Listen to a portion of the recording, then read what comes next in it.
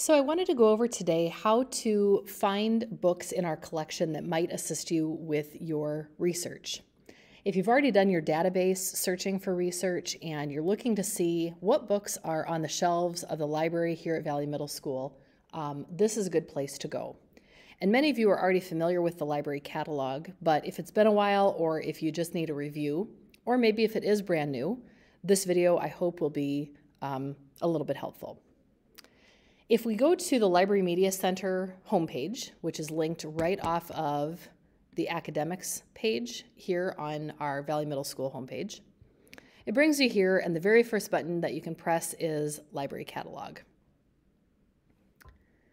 I hope that this page here looks familiar for Destiny Discover. This is one that if you've not already bookmarked to your own iPad, I would recommend doing so because it makes it very easy to find out if a certain book is located in our library collection. Now let's say I'm researching endangered sea turtles, for example.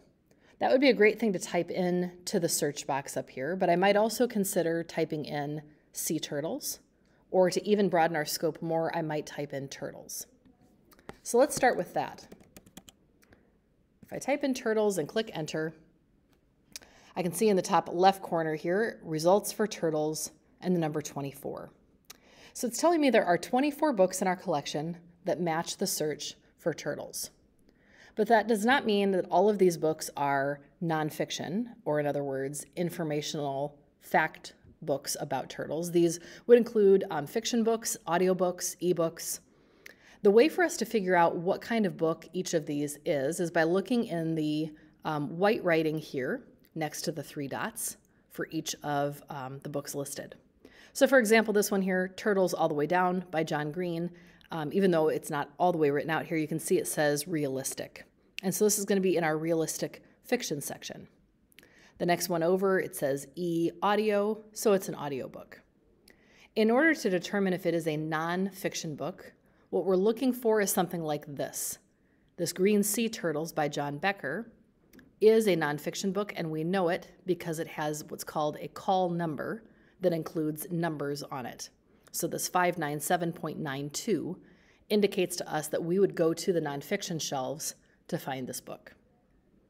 So okay, if I've gone through this and I've looked to see, there are 24 books that come up for turtles, but only 3 of them listed here are actually nonfiction. If I type in instead sea turtles into my search at the top, I get fewer results. There are only 3. But once again, as I look to see, I only have 1 that is nonfiction. This one is in the short read section. This one is in our everyone books or our picture books.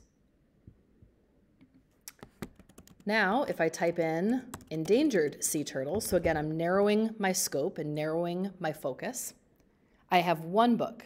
It's that Green Sea Turtles book in the 597s of nonfiction. So this might be helpful, especially because I can see on here the green little sign says the book is in, meaning it's currently checked into the library. So I could walk down with my iPad, bring it here, I could show it, and get right to the shelf to check out that book. The other thing to keep in mind is there might be other books available in the school district that aren't here, but that I could put on hold and ask to be sent over to our school. So another tip is that you can go up here to where it says back office and click on that. You can then click on catalog. You can change the location here from Valley Middle School of STEM to Independent School District 196. And because you've known now that endangered sea turtles might be your best search option, by typing that in and clicking return, we are now looking at all the books where endangered sea turtles shows up as a subject search in District 196. And we can see that there are 20 books that come up throughout the entire district. As I scroll down the list, I find out that there are 19 of the 20 that are all nonfiction. By clicking on any one of these, I can find out more information to see, would this book be helpful for me, reading level, length of the book. And if I decide that, I think this might be a book I would like to request from another school, I can click on the login up here, put in for you, it's your student ID number,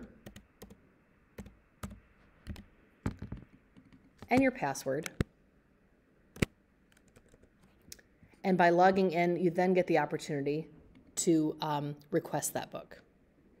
If you want to put a book on hold and you're not sure how to do so, I can give you more information about that when you come down to the library.